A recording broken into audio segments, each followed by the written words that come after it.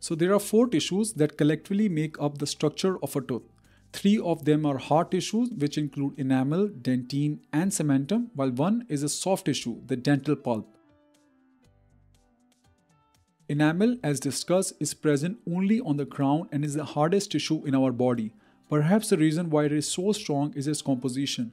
It consists of about 96% inorganic material, while the rest is approximately 3% water and 1% organic material.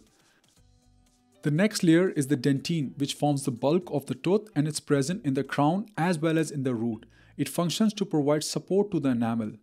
The third hard tissue present in our tooth is the cementum, which, as discussed, covers the outer portion of the root. It consists of about 45 to 50% inorganic material and 50 to 55% of organic component.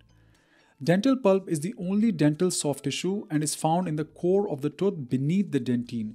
The pulp is rich in blood vessels, nerves, and other tissues and is responsible for the health of the tooth, providing vital sensation. The pulp is essentially what makes the tooth alive.